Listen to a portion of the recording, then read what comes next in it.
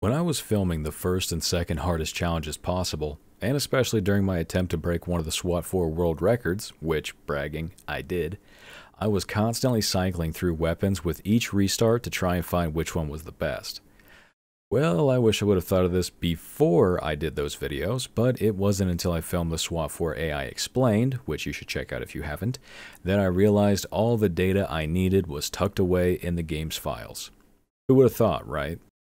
Extrapolating all the data from the file themselves, I created a spreadsheet that shows all the relevant data you could possibly need, along with marking the best in-class values and the best overall. This spreadsheet holds the definitive answer to the best weapons in the game, and in this video, I'm going to take you through it all. Well, okay, we won't be going through every single weapon, only the ones that have the best for whatever the category it's in its class, minus identical stats, and then the best overall. Starting off with magazine, for the shotguns, the Nova takes the win, being able to hold 8 shells, whereas the Super 90 can only hold 5. For the pistols, it's without a doubt the 9mm handgun, as it can hold 17, whereas the M1911 can only hold 8.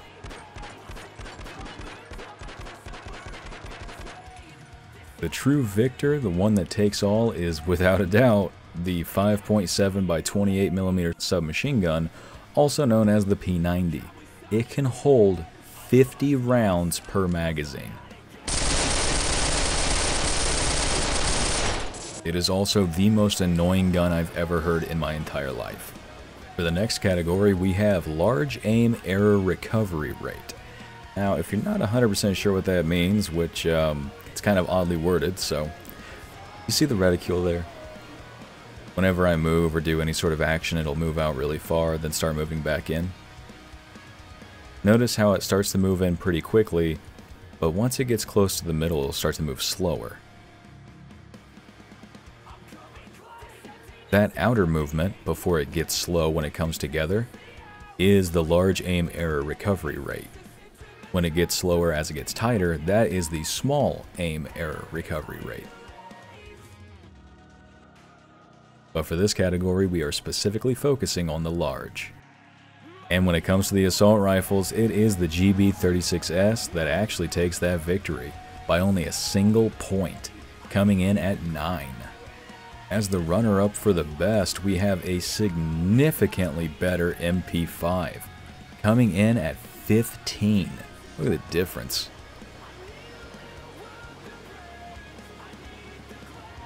Man, seeing those back to back, that is just crazy fast. However, the true victor, the one that takes it all, is the 9mm handgun, coming in at 17.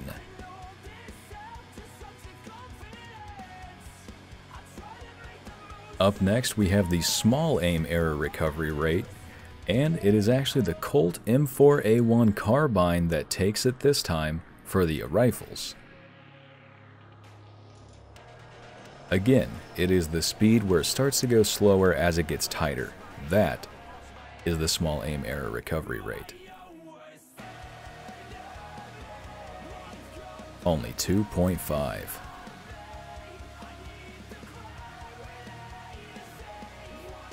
And next up on the list is the 9mm handgun, coming in at only 1.5.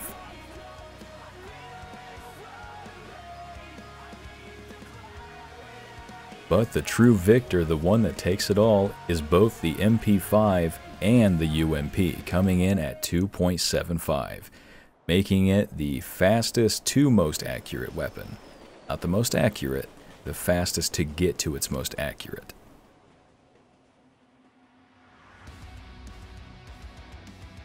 Up next, we have the standing aim error. Now, the standing aim error is, in SWAT 4, perfect accuracy is 0. However, no matter what you're doing, you always have a penalty applied to your accuracy. Just like in this case, it is the standing aim error. It is an actual error applied to you just by standing idle. And lucky us, we don't even have to switch weapons this time around, because for the SMGs, once again, the 9mm SMG, also known as the MP5, is the best in the SMG class. Walking and standing. Walking, standing. Well, rather running, standing, standing. And next up on the list, once again, is the 9mm pistol, coming in at .56. Remember, the closer to 0, the better it'll be in this category. Running, standing. Running, standing. However, most shockingly for me anyways, is that it is the GB36S, or the G36C, for its real counterpart, actually has the best standing accuracy, coming in at only .2.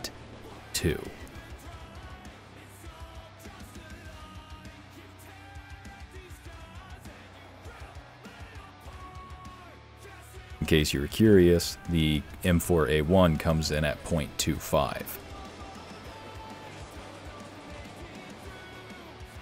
Next category, we have the walking aim error, and you're probably able to put that one together on your own. It is what your aim will rest at while you're walking. Again, walking, not running. And the MP5 takes it for the SMGs, coming in at 1.05.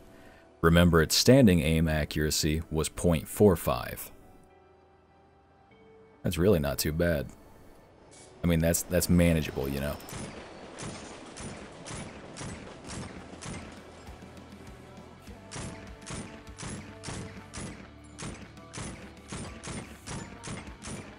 However, the true winner for this category is the 9mm handgun once again, coming in at .85. It is the most accurate weapon that you can fire while walking.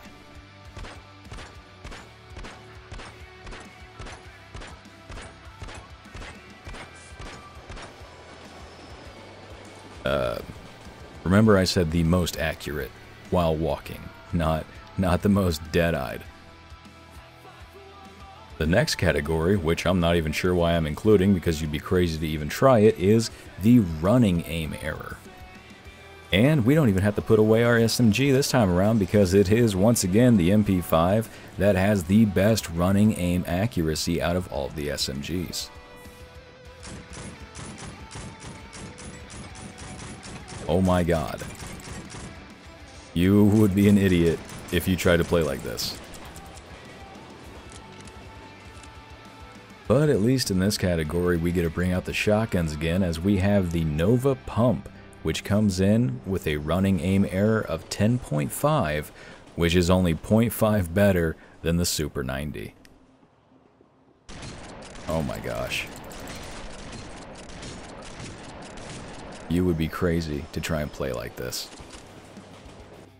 But once again, the overall victor is the 9mm handgun, having the best possible accuracy you can have while running, coming in at 7.75.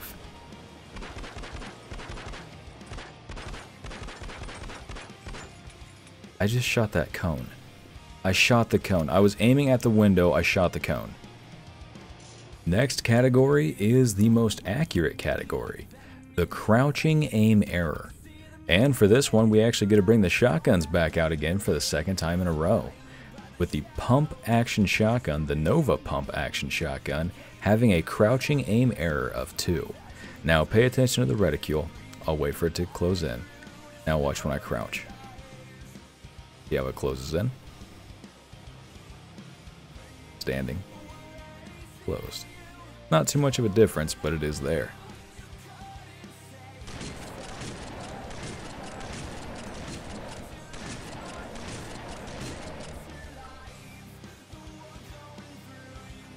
Up next in the crouching aim error category, we have the 9mm SMG. Now, the 9mm SMG also shares this same value with its silenced counterpart, and that value is a .25. Look at how tiny that is. Standing, crouching. Less accurate, far more accurate.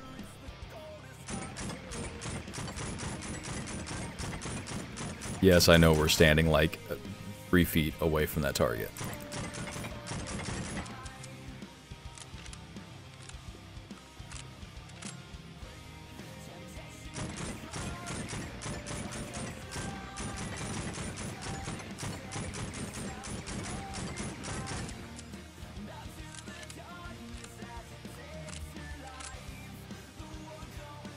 Once again, kind of shocking to me, it is the GB36S, or G36C, that has the best crouching aim error. It wins against everything else in this category, coming in at 0.1.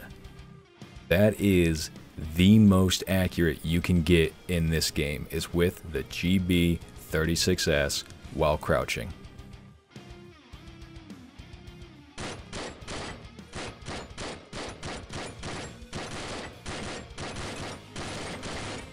Too bad everything else about this gun sucks, huh?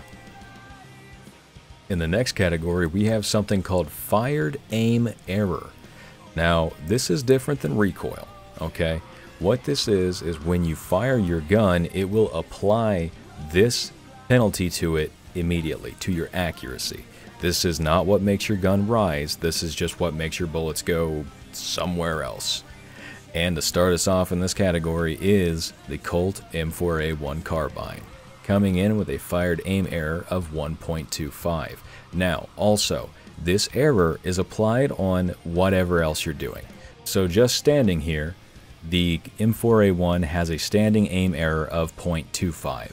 So when I fire this weapon while standing from 0.25, it will increase by 1.25. So it should jump up to 1.5.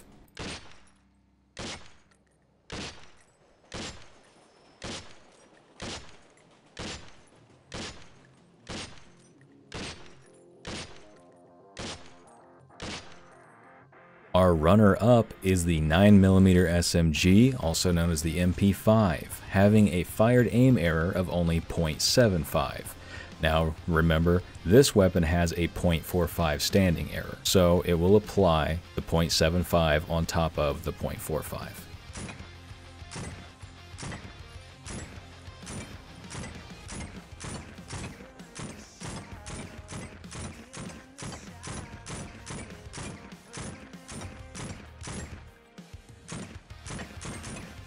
And actually, kind of surprising is the fact that the true winner of this category is the 9mm handgun once again. Now, this is shocking to me, surprising at least, because it's a 9mm. The MP5 is also a 9mm, except it's in a longer form. You have both hands on it, it should be far more controllable than this thing. But the 9mm handgun comes in with a best possible fired aim error accuracy of 0.4. And again, for this one, the standing aim error is 0.55, so you'll apply the 0.4 to 0.55. So it's not even 1, actually.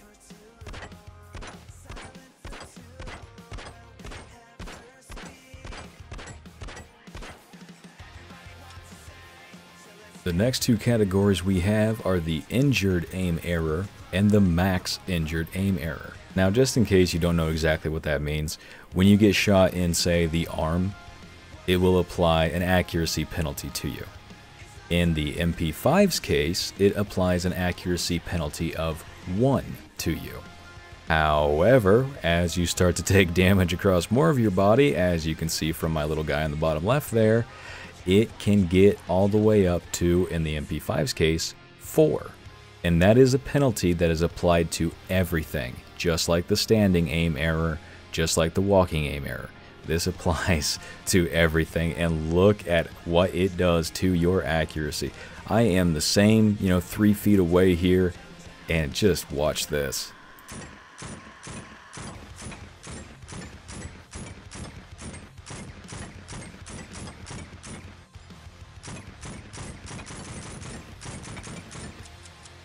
Never once got it in the bullseye from 3 feet away.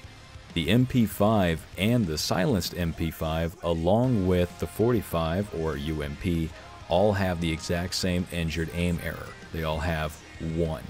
However, it is the UMP and the P90 that have the best max injured aim error in the SMG category of only 3, whereas the two MP5s are 4. When it comes to the rifles, the M4A1 takes both the win for the injured aim and max injured aim error, with its injured aim error being 1.15 and its max injured aim error being 5. And again, look at how terrible that accuracy is. This is a 5 being applied to the standing aim error, which for the M4A1 is 0.25. So we are at 5.25 right now. Oh my god, I hit the guy behind him.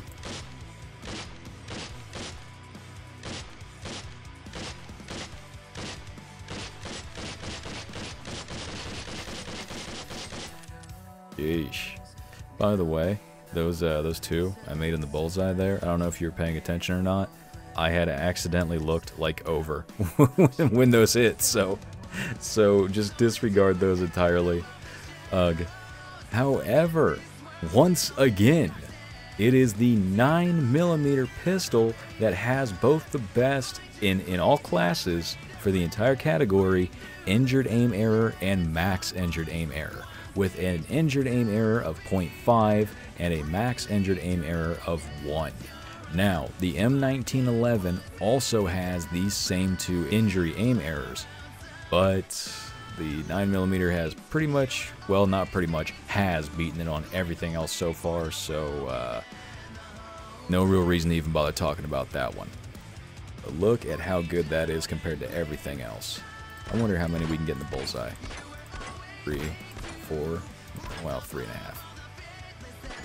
4, 5, 6, 7. Was that 9 there? This thing, the 9mm pistol is just the best sidearm you can have, okay? The M1911 is really cool, and it obviously has more stopping power, but it just gets outclassed in every other way by the 9mm handgun. In the next and final category, we are finally at recoil. Now, as you probably remember from earlier, the large aim error recovery rate and the small aim error recovery rate, I was saying that those are not recoil, those are just accuracy, okay? This recoil category is the amount that your gun will actually rise. And to start us off, we have the M4A1 carbine. Now, there's something kind of interesting about this too. The way the recoil works is it'll have a base number that the gun will rise regardless. However, when it's fired fully automatic, or burst fire in some guns' cases, it will have an incremental increase to that base number. So, for instance, the M4A1 carbine here, it has a recoil value of 235. However, when it is fired in fully auto, it has an increment of plus 70. Now, the GB36S has a recoil of 240. That's 5 points higher. However, it has an auto incremental of plus 65, which is 5 less. So, when fired in full auto, these weapons have the exact same recoil. It is only when fired in a single shot format, and especially, I say format because the GB36S is only automatic or burst fire, but you can control your fire with it to get a single round off. But I just thought that was kind of interesting. Anyways, let's see what 235 recoil looks like.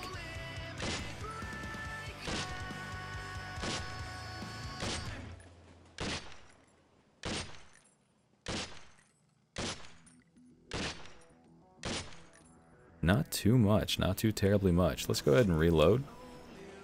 And now let's see what 235 plus 70 incremental is. I'm not going to try and control my aim. I'm just going to hold the button down.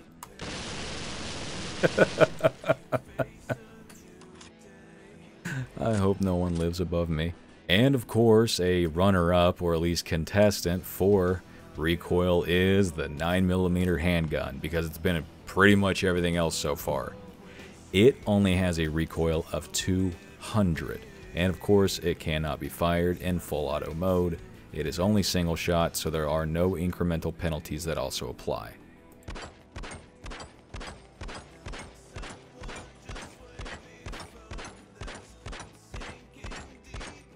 We'll reload and then we'll do some rapid fire to see how high it'll go then.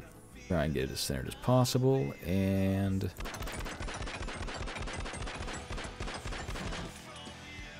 Sheesh. That was actually kind of surprising. However, the 9mm pistol is not the victor. The P90 is. Or as it's known in this game, the 5.7 by 28mm submachine gun. I don't know why they call it that. That's stupid. Maybe they couldn't get the rights to call it P90 or something. I don't know. It doesn't matter. Anyways, this wins with a base recoil of 180. Also, much less important, the auto incremental value is plus 25. So not only does it have the best recoil, base recoil, it also has one of the best auto incrementals, matched only by the MP5s, which also have a plus 25 but have 200 base recoil. So we'll try this in semi-automatic with controlled shots.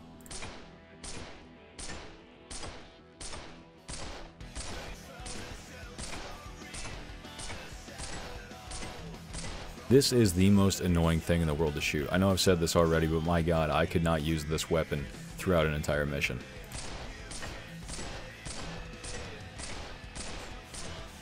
Alright, and now we'll spin around, let those despawn, come back around, and now I will just fire single shots without, rapidly. This is just painful, but I'm trying to pick my mouse up off the table so I don't accidentally nudge it at all while I'm clicking. There we go, okay. Here we go.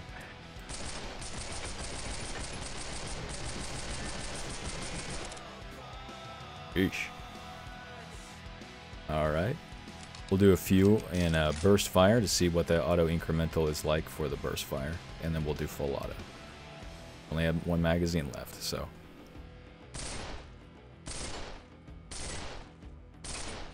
Interesting. Alright, now let's see what the full auto is like. Again, I won't be pulling down on the mouse, I'll just hold the button down.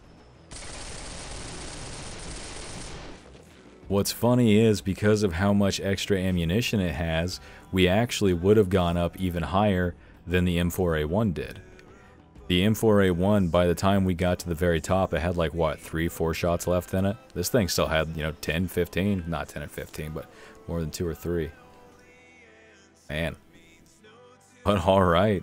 Now that is not all of the categories I have in the spreadsheet that I made. I included a lot more information, a lot of stuff that you might not even need to know.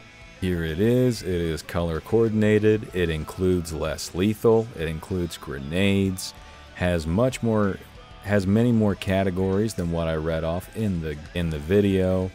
Got things like range, which really don't matter, muzzle velocity, which really doesn't matter, max aim penalty, which does not seem to do what it sounds like it does. So, but anyways, have all this information here for you. I've never made a spreadsheet before, so I'm sorry if this is like horrible, god awful. This first time trying to share it with you here. Also, speaking of sharing it with you, I will have this spreadsheet available for download in the description below. It's not on like AdFly, it's not some affiliate link or anything like that. It's just on Google Drive. You click it, go there, and it downloads for you. And it's just the ODS file. So hopefully that helps you out. Or at least, maybe you think it'll be something interesting to have or whatever. Whatever you need, it's right here. Again, green is the best in class, whereas the purple is the best overall. I imagine if you've made it this far in the video, you're either finding it helpful, interesting, or at least entertaining. And I would be very appreciative if you hit the like button and maybe even considered subscribing. It of course helps in every possible way as far as YouTube goes, and it would be great to get more than 100 views on a video for once.